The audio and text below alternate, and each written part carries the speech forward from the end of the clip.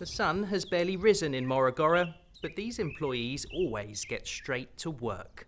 This is a trainee bomb detector, and she's being taught to recognise the smell of explosives. She's normally nocturnal, so her teachers wake up early to get the best out of her. And every morning she and more than 50 other rats do drills over and over again. So it's a simple system. The rats are walked along lines until they think they found a mine, then they hear a clicking noise if they're right, and they get their rewards. And they're not going to miss the chance to get a bigger breakfast.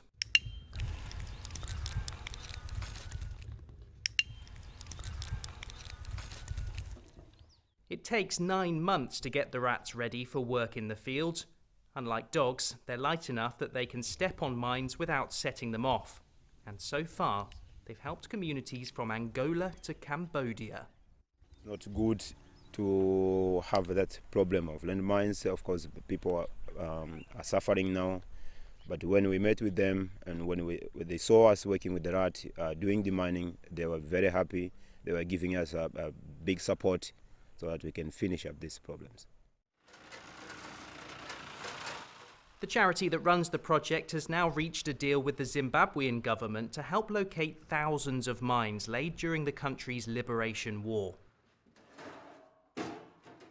And across the border in Mozambique, the rats have been so successful that the charity believes the country could soon be declared mine-free.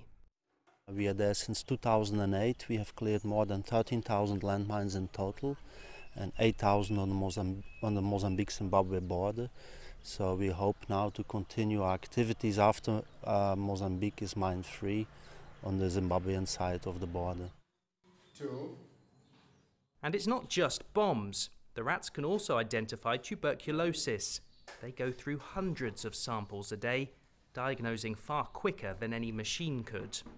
Many people consider rats to be vermin, but in Morogoro they are not carrying disease, but finding it. And whether it's in the lab or on the field, for these rats, saving lives is all in a day's work. Dan Ashby, CCTV, in Tanzania.